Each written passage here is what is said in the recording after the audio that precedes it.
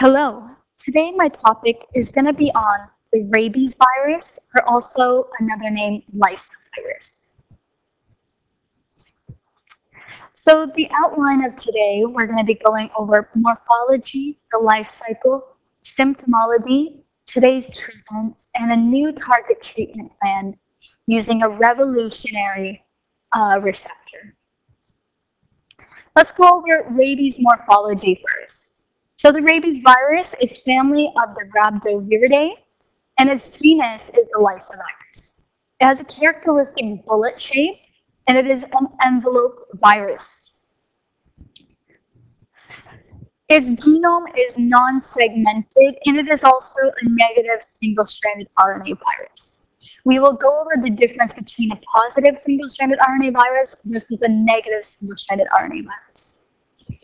It does encode 5 proteins, M, P, N, G, and L, but for this presentation, we're going to be focusing on the G protein, the glycoprotein that surrounds the virus itself.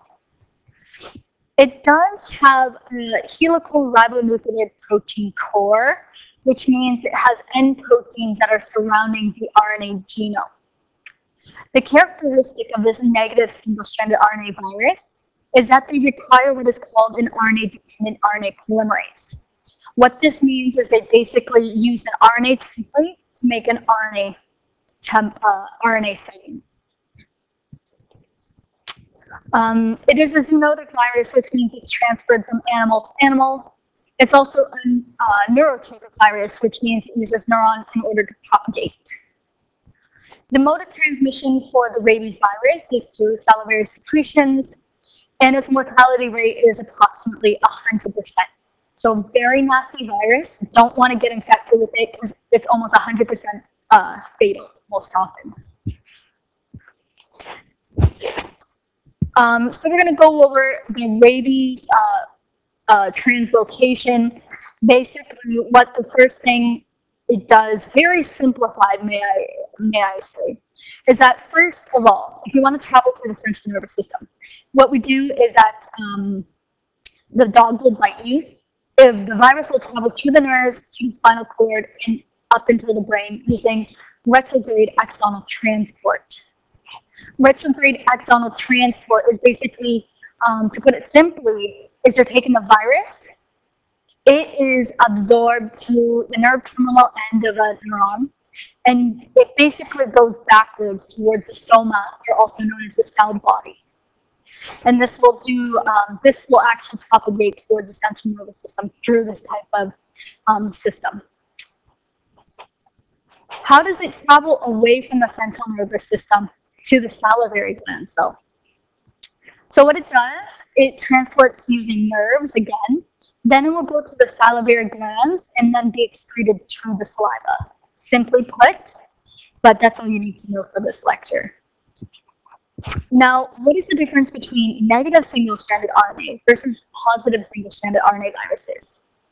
So the only difference between the two is that negative single-stranded RNA viruses require an additional step, because the positive single-stranded viruses are actually in the correct orientation for a ribosome to bind and translate that into protein. However, for the negative single-stranded RNA viruses, they're in the 3' to 5' direction, which means they cannot be translated into protein from a ribosome right away. What instead happens is they get translated into the right direction, and then that will then be translated into protein. So now we're going to be talking about the rabies life cycle. And so the first thing that the virus does is that it adheres to the host cell surface through various contacts. And then once it adheres, it enters through clathrin-mediated endocytosis, and then it's packaged into an endosome. And when it's packaged into an endosome, the viral membrane can actually fuse with the endosomal membrane and then release its contents into the cytoplasm. Once it releases its contents, like its genomic contents, into the cytoplasm with the RNA-dependent polymerase, it will first transcribe proteins.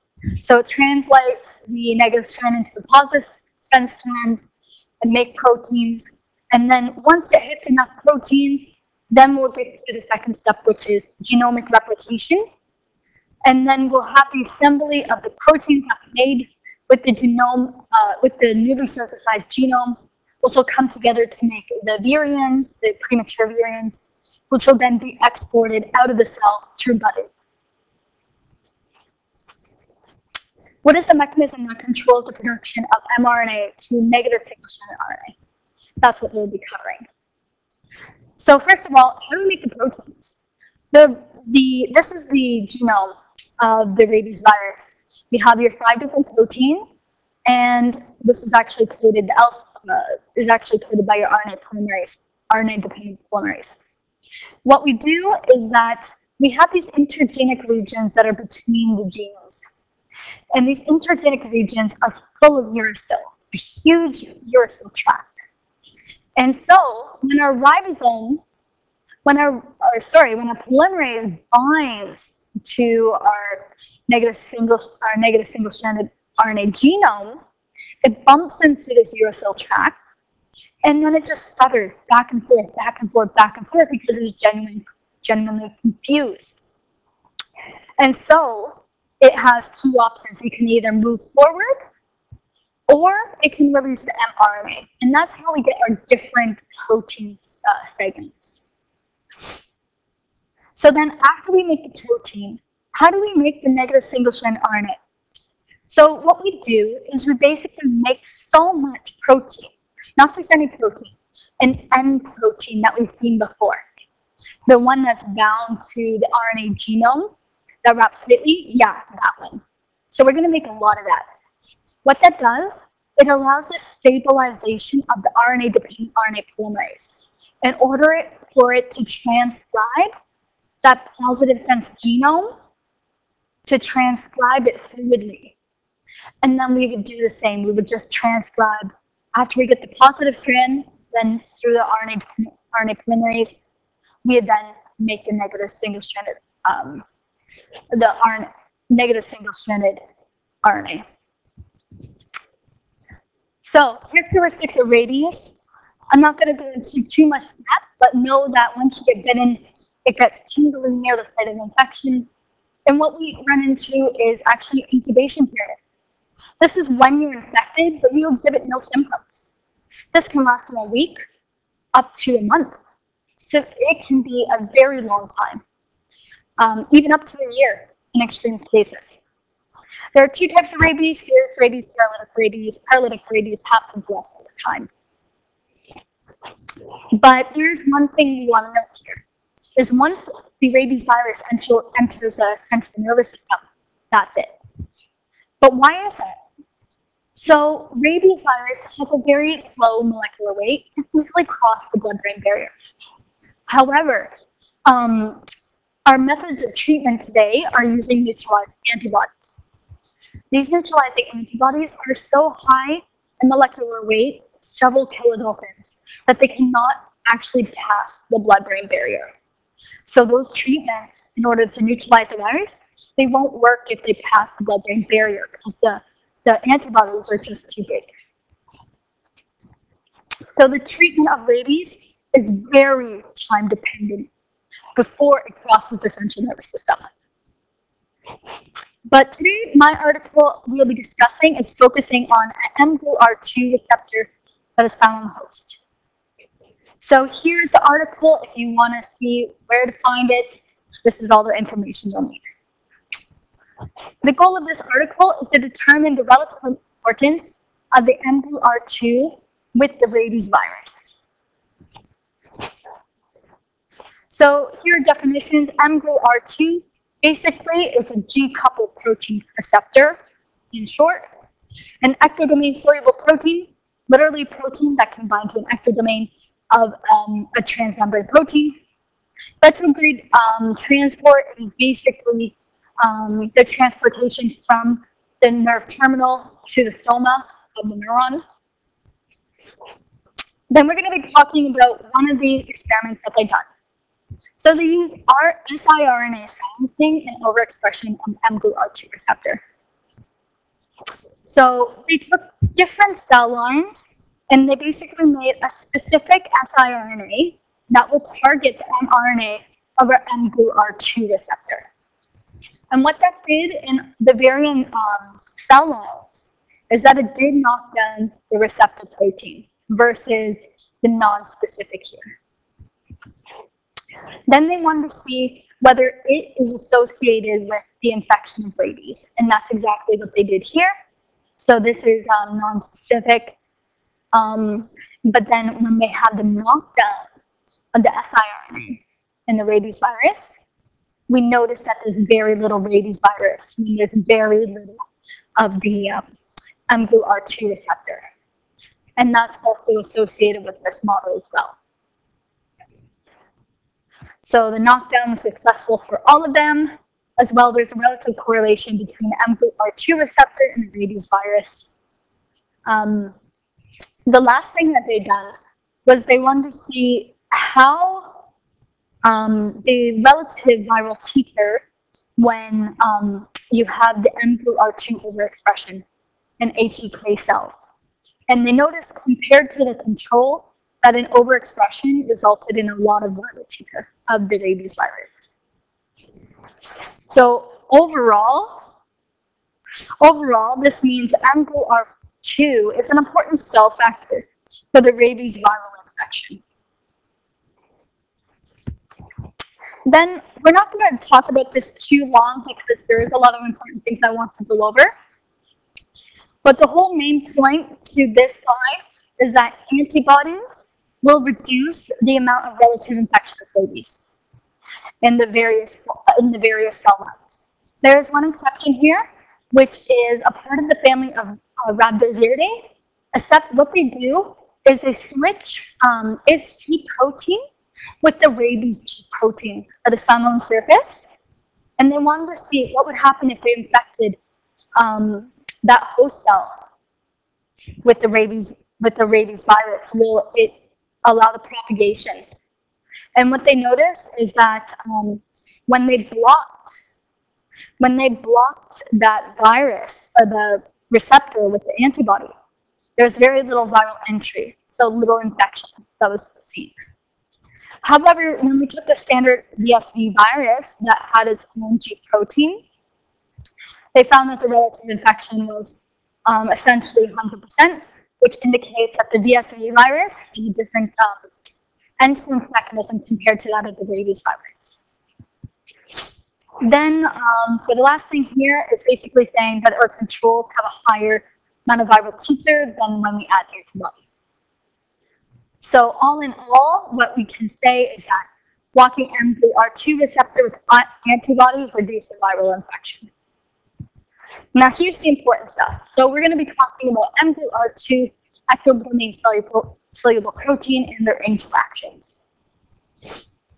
So again, we have our different cell lines and our variant VSV and our regular VSV cells. And we're checking relative infection when we give them this ectodomain soluble protein. It's basically acting the same way as antibody, so it's going to be trying to neutralize that ectodomain, preventing from the virus invading. And we find that the HEK cells are the least responsive to this ectodomain soluble protein, but the MPN cells, which are primary neurons, are the most responsive. The VSV cells without the rabies virus ligand, or glycoprotein, has a very different entry mechanism compared to the rabies virus, because we can see that the relative infection is around 100% compared to when we have the rabies virus G protein. So all in all, the mGluR2 ectodomain soluble protein neutralizes the infectivity of rabies virus. So we did two different inoculations, one through intramuscular versus intracerebral inoculations, using different concentrations of the ectodomain soluble protein. And we wanted to check whether the survival rate had any difference. So when we did a high concentration of ectodomain soluble protein, we noticed that the relative survival rate was approximately 100%. But however, when we didn't give them any ectodomain soluble protein. We can see that approximately 15 days after infecting them with rabies virus, the percentage of survival goes down to approximately 0%. But the thing to take from this is that both through intramuscular or intracerebral inoculation, the difference of survival rate remains relatively the same. So all in all, mGluR2 ectodomain soluble protein enhances the survival rate in a dose-dependent manner for either intramuscular or intracerebral inoculation. Now we want to talk about the internalization of the rabies virus and the mGluR2 receptor. So what we can see here is we have a negative control, which means none of these proteins are co-localized together. But for a positive control, all of them are co-localized together at some point. And we want to see if, in fact, the rabies virus does internalize with the mGluR2 receptor, the host receptor, and if it indeed goes through endocytosis and makes an endosome, then in the endosome, in the two phases, the early and late phase, we can use the markers to see, well, do they interact with the rabies virus? So using the endosome, we're going to check, are they really co-localized? And that's what we do. So we're checking, we have the mGluR2 receptor with the rabies virus, and then we're checking its association with the Rab5, which is the early endosomal marker. And here, as you can see, this is just kind of a close-up. All of these points here are co-localization of all of these together, of the rabies virus. This is all of them merged together, saying yes. In the early endosome, there's co-localization of the rabies virus and the mGluR2 in the early endosome. Now we do that with the late endosomal marker, which is Rab7. We do exactly the same thing. And what we find is, again, yes, they all co-localize together in the late endosomal marker, in the late endosome. So what is the thing to take out of this? The rabies virus and the mGluR2 receptors are co-localized in early and late endosomes. So what were the conclusions of this study? The mGluR2 is needed for infection. The mGluR2 directly interacts with the rabies virus. Not only that, antibodies and ectodomain soluble protein, they block the rabies infection. And lastly, mGluR2 is co-localized with the rabies virus into early and late endosomes. Future proposals. So one may ask, how does rabies come into us after the receptor binds? Is there some sort of mechanism that is there that we don't quite understand yet? What is the functional domain of mGluR2? And are there other cofactors that are involved with the rabies virus internalization? So the take-home message from this presentation is that lysovirus is a negative single-stranded RNA virus, which is also neurotrophic. It can be transmitted through the saliva.